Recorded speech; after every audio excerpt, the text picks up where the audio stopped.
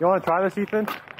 It's supposed to be, well, they say it's the exact same size and weight as an ice hockey puck. But it like slides a little better?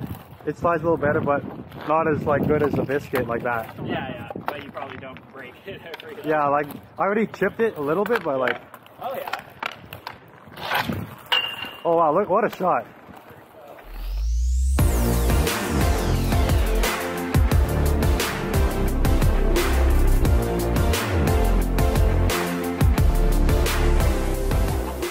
Alright, what's going on, guys? I'm back at XenoPuck, and today I'm just going to be going over the XenoPuck. Now, the XenoPuck is basically an off-ice training puck. They say it's the exact same height and weight, which looking at it looks like the exact same height. I haven't actually weighed it myself, but just feeling it, feels the exact same weight. The only thing that doesn't have the grip on the side like a normal puck. This is smooth. This has grip. This is a normal puck. But so far, I've been using it for about 2 weeks. I'm liking it so far, so I'm just going to talk about it today. So first off, I'm going to be using both the XenoPuck and the regular puck on my hockey shot tiles. I'm going to give a little comparison there. Then I'm going to put on my rollerblades and I'm going to shoot around with the XenoPuck and all the different green biscuits. I've got the stick handling one, the snipe, I believe this is called the sauce, and this is the roller biscuit. I'm going to compare all 4 of these to the XenoPuck. So let's get to it. Bam, look at that. Alright, so I got the towels here, nets over there. So this is the XenoPuck, the lighter one, gray, and this is obviously the normal puck. Freshly bought from Canadian Tire. Yeah, this one, it does feel a lot more rubbery than this one. This one feels like just kind of sliding off your blade, and it has a different plingy noise. You can hear that in the video.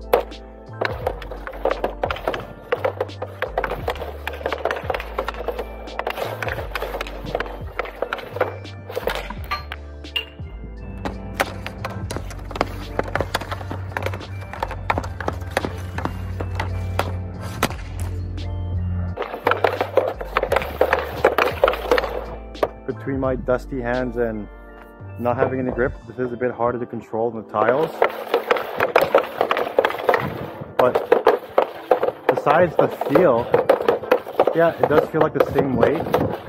Just with the puck, you have an extra feel to it with the grip on the side.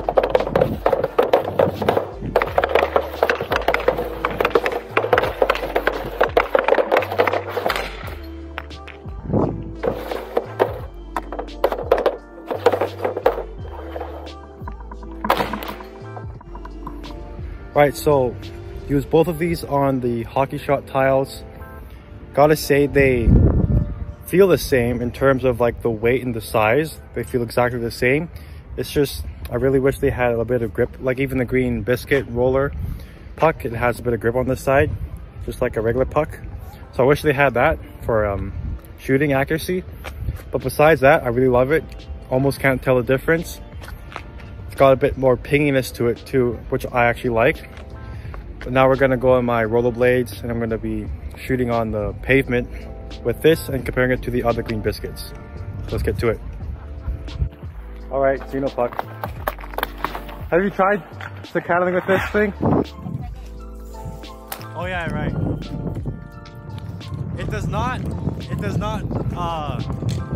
glide as nice. I think it's meant for like a sport court.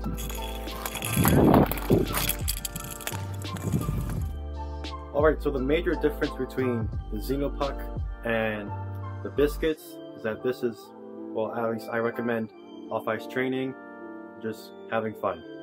That's like the big distinct comparison here. So comparing the XenoPuck to the stick handling and saucing biscuit, again, if you're on a rougher surface, this is not going to slide as good as these would. But again, like I said, this is for fun. Obviously, this is, you know, for fun, just saucing with your buddies. This does not have grip, but this does. This is a lot lighter. Like I said, this is same weight as a puck. So again, yeah, just this is for off ice. This is for having fun. And then comparing the XenoPuck to the snipe and roller biscuit. Again, the both snipe and the roller biscuit have grips on the side. and even though they're not going to slide as nice as the stick handling and sauce one, these would still slide on very rough surface as this would not. But in terms of training, I actually would prefer this if you're on a smooth outdoor court, like a smooth concrete court with a roof on top, so it remains like, you know, nice and dry and smooth. Because if you do get used to this and then you go back to ice hockey using a puck, the puck's gonna feel a lot heavier. So yeah, I do suggest this for off-ice training. So in a nutshell, I love this for off-ice training. Again, I'm gonna sound like a broken record, but same weight and height as a puck, so you get that true feel. I wish they had grip on the side like these ones, so you can actually have better accurate shots, and it'll definitely feel like a puck. Personally, I don't see myself using this as much, because if I am playing roller hockey, it's not for training, it's just pick up with some buddies. So I would still be using these a lot more than this, but I would recommend this to anyone who wants to improve their game in the off season. If they're really into ice hockey and they don't play roller hockey, then yeah, this is the puck to go to. Thanks again for watching. If you have any questions, leave them down in the comment section down below. Xeno, if you're seeing this, I love this invention. I can see where you're going with this. Just the only thing, I wish you guys had grip on the side. That's the only thing. If you guys had that, I think you'd have the perfect off-ice training puck. So yeah, thank you again, and see you in the next one.